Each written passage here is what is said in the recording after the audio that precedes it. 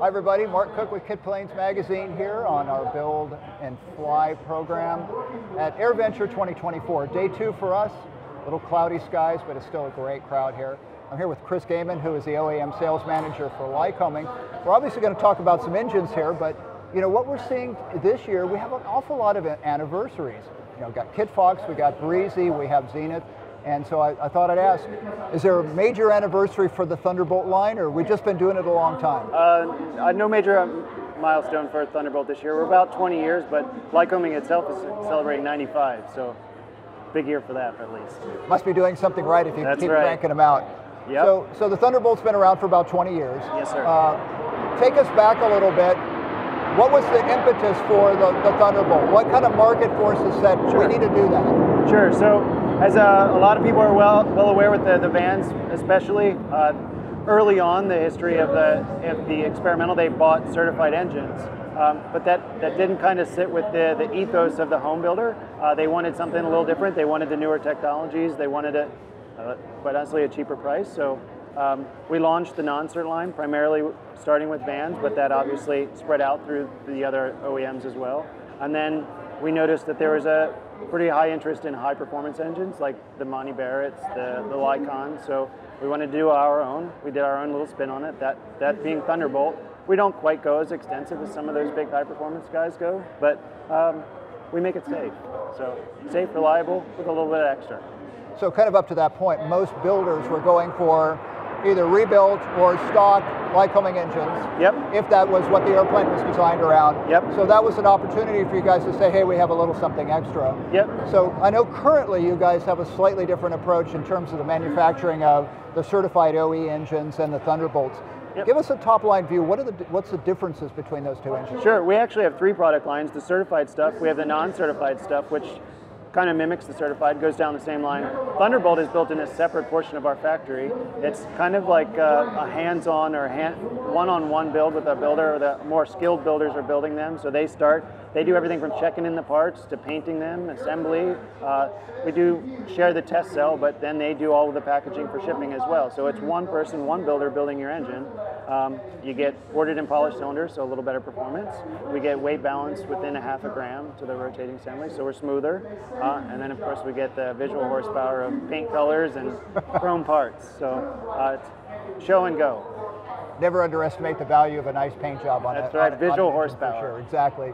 So in terms of the sales, have those done well? I mean, do you have a sense of the proportion of sort of standard engines that go into kits versus Thunderbolts? Absolutely. So vans, obviously the Gorilla, so I'll speak to that so I can, because I know those numbers generally. It's actually about 50-50. So about 50% take that more discounted price of the non-cert, and about 50% take that at higher performance, higher, more premium product, if you will. And generally it's very model specific. The guys building RV7s tend to be a little bit more cost conscious, but the guys building the RV14s and the RV10s, if there's a box to make it better, they're checking it. Well, truthfully, for that kind of airplane, your expenditure is already enough that probably the delta on that engine is like, yeah, why not? Yeah, let's go for the leather. We can afford it, right? And it makes it custom. It makes it theirs. So it's very important to them that it matches the rest of their paint scheme, and that when they come to Oshkosh, they can take that cowling off, and maybe a Lindy is in their future. That's right, exactly right. Right. So I know Lycoming produces like a phenomenal range of engines on the OE side. Sure. What are the buckets that they fall into for the experimentals? I know it's a comparatively limited group.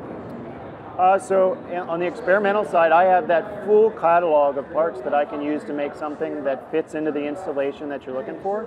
Obviously, the Vanses, the Glass Airs, all of those airplanes are built around a specific configuration, and generally we don't stray away from them so that the builder, it's easy for the builder to get them in.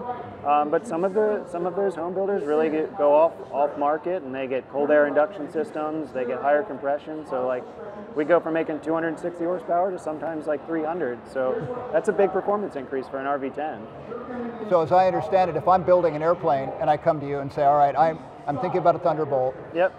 The spec for my airplane is X, but I'd like to, say, have a front governor, or I'd like to have a different ignition. How does the builder go about ordering that? Yeah, on the Thunderbolt side, we do all of that. We can do customization part by part, looking at what you want. If you're building a kit, generally I will sell through the OEM you bought the kit from, just because it makes sense from both parties. If you're building something on your own or building a kit that doesn't have an OEM that exists anymore, we also do sell those through our distribution network, and I generally work with a couple of them that are familiar with how that ordering process works. So speaking of the distribution network, how does a customer actually order a Thunderbolt engine? Generally you can contact me or one of our distributors or an OEM. If you want something that's kind of off menu, if you will.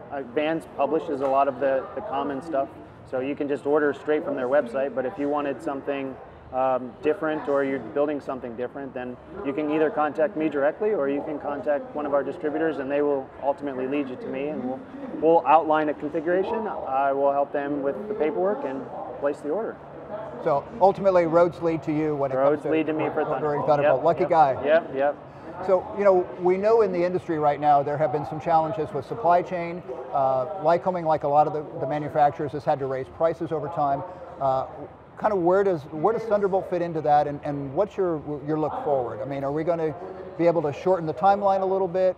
What's the prognosis on prices going forward? So 100%. We'll start with lead time. Lead time, we're trying to bring that down. We've invested significantly in the factory back in Williamsport. We've multi-million dollars in new equipment for both cylinders and just general manufacture. So we've actually improved our cylinder manufacture of about 35 or 34% year over year for this year. So we're making improvement. We'll start to see cylinders in stock places. From a cost perspective, it's tough right now. Everybody knows. We've got inflation. We've got suppliers that after COVID don't really want to go back into aviation. So, yeah. But we are setting up new suppliers. We're bringing some stuff back in house. So we're not sitting stagnant. We are working on all the avenues, trying to help bring the cost down, trying to get parts in so that we can build more and try and keep the price as reasonable as we can. Well, it's no small challenge, and I know. So, in terms of those suppliers, I know that there was a time when there were a few parts that were really hard to get. Yep. And is that kind of predicated on the supplier ability, or is it raw materials? I mean, where does that lead us? So early COVID, it was primarily raw materials. We have moved more towards castings being a little bit of an issue, but that's all improving. We've bought new tools and put them at new suppliers, so we've diversified a little bit on the supplier side. It is getting better, generally speaking, but we need some time to catch up too. So. It's kind of a big train, isn't it? There's Yeah. a lot of pieces involved, and there's a couple thousand parts in an engine. So you're missing one, you don't build an engine. You can't turn a ship on a dime. Exactly. It takes a little bit of time. So, and in terms of forecasting, I mean, obviously you're making progress there. If you're building an airplane today, let's say I'm starting an RV-10 or an Sure. RV-14, how far ahead do I need to think in terms of availability? Sure. So a standard non-cert engine, I'm generally in 2026. At the moment, I'm quoting about 2.5 to 3 years on the Thunderbolt. Just being honest with folks that there might be timeline flips and pulls on that side. So anywhere between 2 and 3 years, depending on what product you're looking for. Okay. So for builders, that's obviously an important thing to plan for. We kind of got spoiled, frankly, that we could get engines on fairly short notice sometimes. That's kind of not the reality in 2024, so as part of your planning, think ahead for that, and budgeting a little bit too. So let's switch gears just a little bit. I know you guys have a new configuration of the parallel valve engine you're showing here. We are, yeah. Tweaks and things, walk me through that. Yeah, sure. So we are happy to support the Alaska Airmen's Association with their giveaway airplane this year. Very pleased to have it at our booth. It's a beautiful airplane. We're supporting that with a little bit of a different design. It's a traditional 360 parallel, what would have been 185 horsepower, but we put a cold air induction on it off of our 390, and it makes a little more horsepower. It's up to 185, and it weighs a little less. So. And those guys never want more horsepower, right? It went the right way in both ways. It's a little lighter and a little more horsepower, so yeah. We made the right moves. So from a development standpoint, obviously you can throw some hot rod parts at it. Yep. Is Lycoming sort of required to do a lot of durability testing? I mean, it's one thing to kind of put the pieces together, but you're responsible for the whole product. What's that look like? Sure. So on the non-cert side, generally, we're not required to do it. Lycoming will not do anything that our engineering team feels at risk. So in this situation, all of those parts have been through certification on various certified models. So we're comfortable with it being in that configuration on a non-cert product. I can't certify it at the moment without doing a cert program, but That's the glory of home builders. I can kind of do the little different things. Let me take care of it. Let me try it on. Yeah. It's like, oh, your warranty? Well, okay. Anyway. Keep a warranty. Keep a warranty. Yeah. I love it. Once again, switching gears, a quick thing on fuels. A lot of people are concerned about fuels right now. And where does Lycoming stand on that? And is there any more information that our guys can get? We want an unleaded fuel solution just as bad as everybody else. We understand there's multiple paths to it, whether that be PAFI, which is our primary support, PAFI Eagle, but we also understand that there's solutions through SDC, and we're not disparaging that way of looking at it either. My recommendation is Lycoming has published a sort of FAQ, if you will, on our website at lycoming.com/fuels.